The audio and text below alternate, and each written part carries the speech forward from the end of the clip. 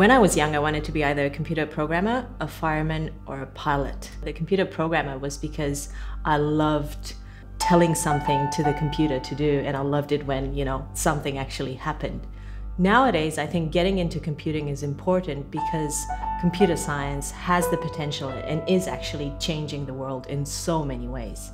And I think it's important that we tell girls, really young girls, about this and about the fantastic benefits that studying computer science can bring to the life of others. When I hear the word innovation, I see computers and computer systems everywhere doing great things for humanity. So, a computer software, for example, being able to identify with precision tumors in a CAT scan. I see computer science basically involved in our everyday life in ways that we haven't actually thought of. My name is Dr. Claudia Szabo. I'm a senior lecturer in the School of Computer Science at the University of Adelaide.